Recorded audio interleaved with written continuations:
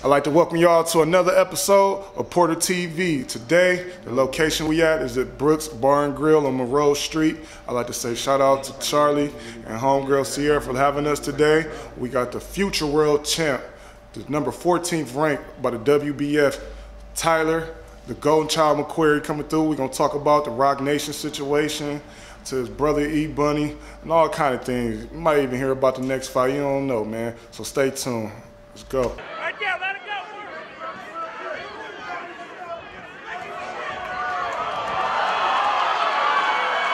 Like I said at the top of the show, we got the future world champ in the building, Tyler McCreary, the Golden Child. I'd like to welcome you to Porter TV, brother. What's going on, bro? How you doing, man? So let's get straight into it. How it feel when you got that 14th ranking by the WBA?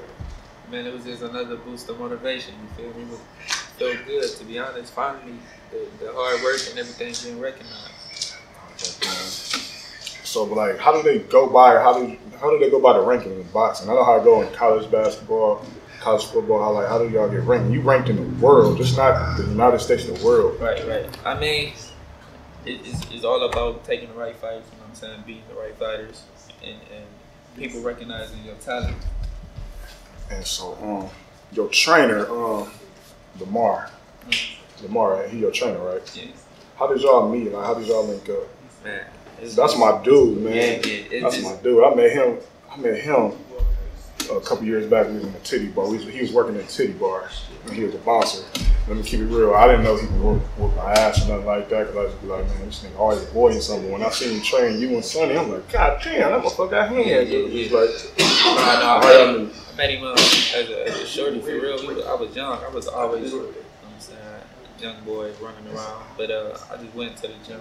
He trained on the east side, at the east side boxing gym. What's the name of the gym? East side boxing gym. Yeah, so I went over there and sparred and everything, and he just took over. He just took me under his wing. And it's like, I just remember, man, when you was a kid, not a kid, but like a young man growing up, man, you think a lot, and it's a lot, like your struggle, like the cases and the little mishaps and stuff. Like, how did you feel that first time? Because you've been in the jail before, right? Yeah. A gun case, right? Yeah. Okay. How when that happened, like, what was going through your head when you were sitting in that cell? I was fresh 18. That was my first ever time being in jail. You know what I'm saying? I did like 5-6 months in the county jail fighting that gun case. And I mean, I didn't think it was over or anything. You know, I always said when I get back out, I'm just gonna focus straight on boxing and run it up. But while I was in there, I was just in there. You know how it be when you in jail, you mad at the world. You just thinking of ways when you get out what you gonna do to motherfuckers and stuff like that. But that was just all just an eye-opening situation, and it showed me who my real friends was and what I really meant to people. Man, you was 18? I was fresh 18. Let me tell you this, man. I went to the county when I was 22. I stayed about 4 or 5 days, and I swear it felt like a year, man. So I commend you on that. I don't know how you came about that, but so you know. But how old was you, like, when your first knockout? Like, how old were you? I ain't talking about the streets. I'm talking about the ring. No. I fought in the James Toney tournament in Detroit, and I think I was 17 or 16, and I fought some dude from Detroit, and I knocked him out in like the first round. That's when I really like, damn, that was my first time like somebody else. I'm like, damn, I can really punch him and do this for real. I'm 16 years old. 16, that's an early age. You know, when you got amateur, you got head gears on, big gloves. Knocked him out as an amateur. I'm pretty sure that guy's somewhere working at McDonald's right now. He got knocked out, so now I'm just talking shit. But hey, whoever he knocked out at 16, don't come for me, please. So I don't want to do that to you. But your relationship with the other boxers, you also grew up with Albert Bell, Byron Odom. He used to box too, didn't he? Yeah. And also Robert Easter Jr. You came up with them. Explain your relationship. Oh man, we came up since baby. We was in the amateurs all together. You know what I'm saying? In the streets all together. We just so happened. You feel me? Our focus, me and Robert, our focus is on the same thing right now. We both want the same out of the sport. You know what I'm saying? Albert as well. You feel me? He wanted to be a world champion just like everybody can do. Yeah. But and Byron, that's my brother. That's my blood. You know what I'm saying? Right or wrong, anything, we always like this. Yeah, that's what I feel like, and that's what I commend y'all all on, the whole BET crew and Golden Child staff. Is how y'all, like y'all, a cohesive unit. Yeah. You know what I'm saying? If I said that right. How y'all are a unit, and it's just like it's no one above, because you look at a lot of people, even locally here, the chief gonna be a chief and treat everybody like workers, but with y'all, it just seemed like when we went out last night, we're just like all bosses. Yeah, man. And y'all all treat each other. That's crazy. Like, it's a good example too. That's how we run, man. I mean, my brother's TBT, Bunny, Deuce, and Big Bro. He keep us like, you know what I'm saying, calm, and he make sure everything's straight with us. He seemed like the wild one. We ain't gonna talk about that one. He seemed like the wild one. That's another interview. The Rock Nation situation. Ponder on that. How did they find you and Sonny? That was dope. When I seen that Jay-Z picture, I was like, yeah. To be honest, he gonna see him one day. Did that motivate you? Yeah. People. Now, how is he? Like, was he just like a pig? Like, oh, I'm taking a picture of this old rapper. Or did he talk to you? Give you a little bit of game? Like, the story is kind of crazy though. You feel me? Because the people from Rock Nation didn't come down. You know what I'm saying? To see me work out, to see me at all. They came down for Sonny Ferguson. You know what I'm saying? And I was 2-0 at the time. He was already established like 7-0 or something like that, I believe. 5 or something. So I'm in the gym sparring, doing my thing, and the guy just watching me. He looking at me like, who is this right here? My coach like, oh, that's Turner McCreary. He 126 pounds, 2-0, 2 knockouts, and he did this and that. And he like, okay, we ain't leaving without him right here. We need him too, because he gonna be something. I was like, damn, we went out to eat, you know what I'm saying? About 3-4 months later, they shot me a contract. My management looked over and everything and took care of it. But the situation, how me and Jay took that picture was kind of crazy. You know?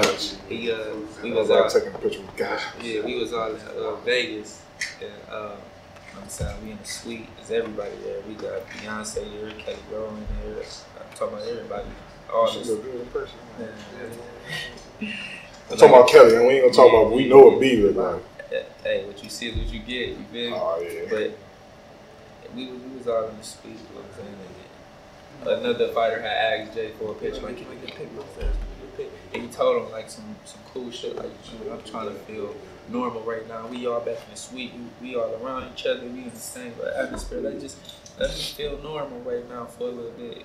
And brushed the nigga off. Yeah, no, not like that though. But he kept it real. You feel me? Because he like, when I go out here in these lights, a million people want to pay you. You know what I'm saying? Yeah. I'll get you one a little bit later. And he did. You feel me? But he looked at me while I was saying that. I'm the type of person, to be honest, like I don't get starstruck. I'm not gonna ask you for a pic, because I mean it might sound big-headed or cocky, but I feel like what I'm trying to do in my life and where I'm trying to go, they gonna recognize me later on. You feel me? They want to take pictures with me.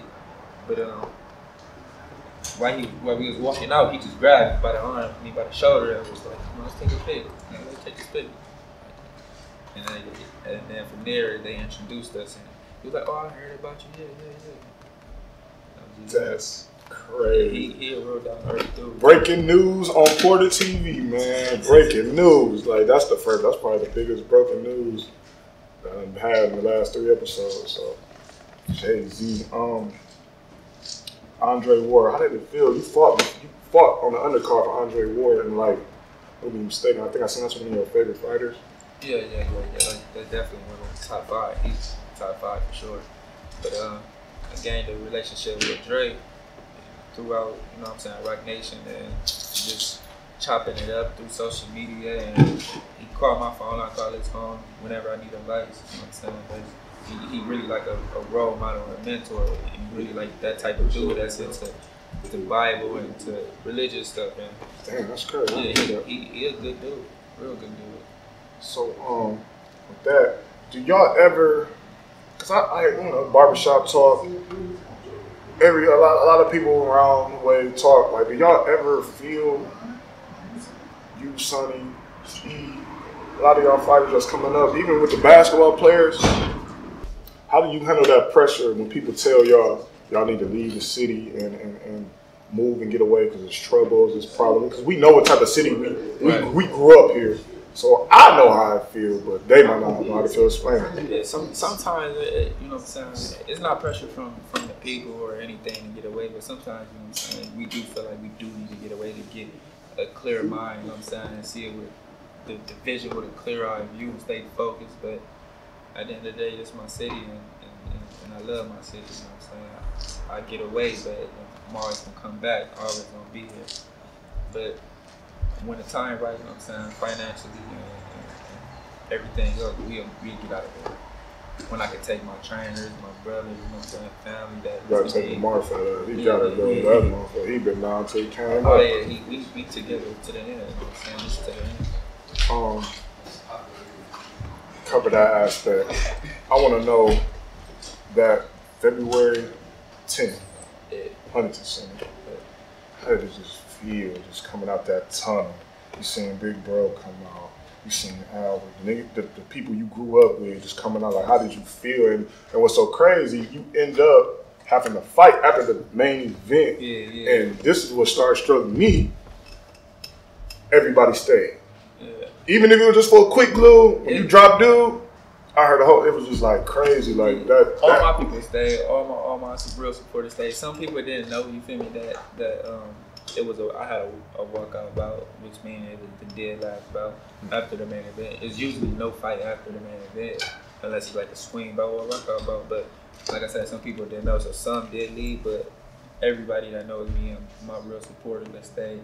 But it felt great, man, to be on the undercard of my brother. You know what I'm saying? A world title fight, making history. That was a wonderful feeling. That was something that we dreamed of, to be honest, to bring in a world title back to Toledo.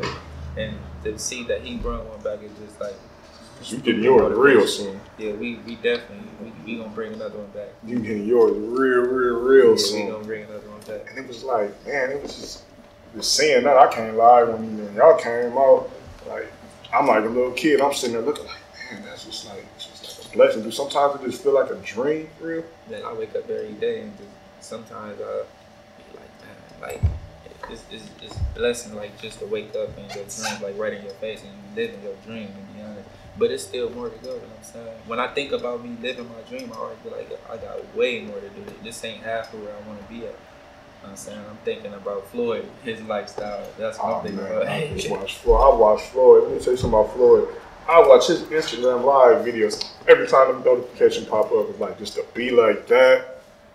But at the end of the day, you know what I'm saying? It ain't even a lifestyle that I want. You feel me? I just want to live comfortable and make a better way for my kids if I have some, my family, my mama. You know what I'm saying? That's the only thing. You walk into a wall. I'm hoping you say that about the kids. We're going to put it out here. Are you single? Because they want to know. Oh, yeah, no doubt. So no kids. No mistress. Nah. You ain't got no white girls popping up looking at you. Man, so like, you know, I told you we have no holds barred on Porter TV. And we do this. This is the first time we're going to do it because this is something I want to implement into the interview. Tell me a story when y'all was out on the road, or maybe here, the craziest, and I don't want to disrespect them, the craziest groupie story. Tell me, you got one? No, we can't talk about that. I can't talk about that.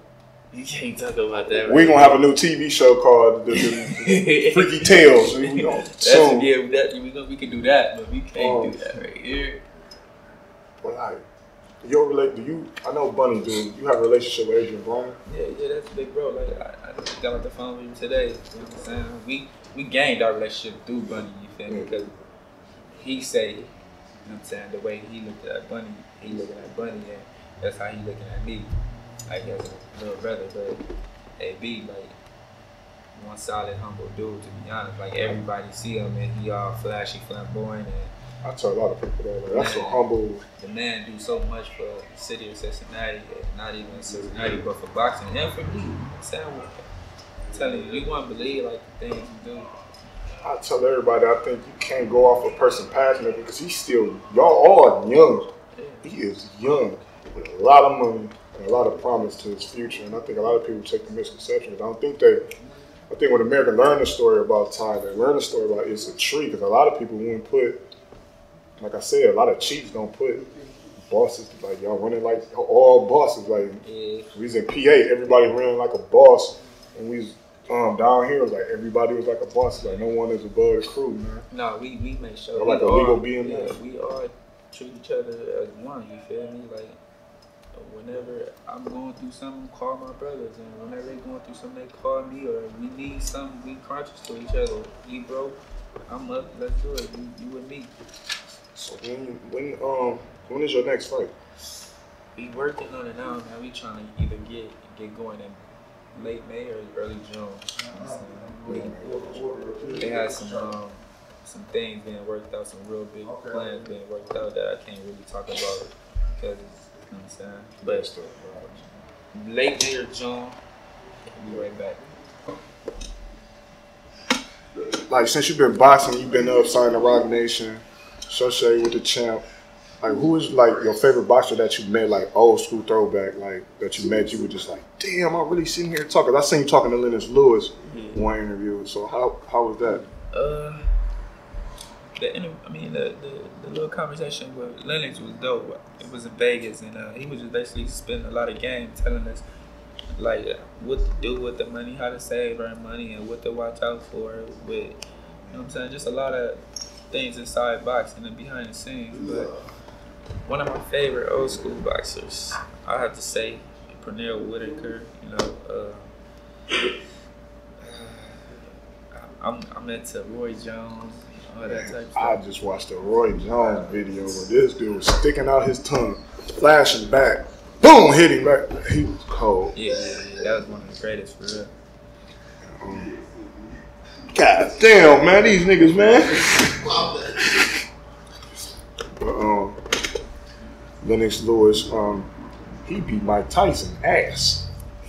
That was like one of the biggest, and that's how I know y'all was headed for the stardom. Nigga, man, back in the day, y'all probably, I don't know if y'all, you know, I'm kind of older. I am older. They used to throw fight parties. Like aunties, uncles, moms, dudes, dads, they used to throw fight. I seen them throwing a fight. It was so many fight parties, and that's how I just thought to myself. Toledo? Yeah, so at the house, I'm talking about, they was taking them back to the house where that's like y'all just be, you don't just get overwhelmed. That's one thing I love about the city, to be honest. Like when they show support, they show support. They show love for sure, and they know how to really like put all the BS to the side. You know what I'm saying? And really come together like as one. That's what I love about Toledo. Before we end every segment of Porter TV, I always give 3 words and you give me an answer, no matter how long or what it is.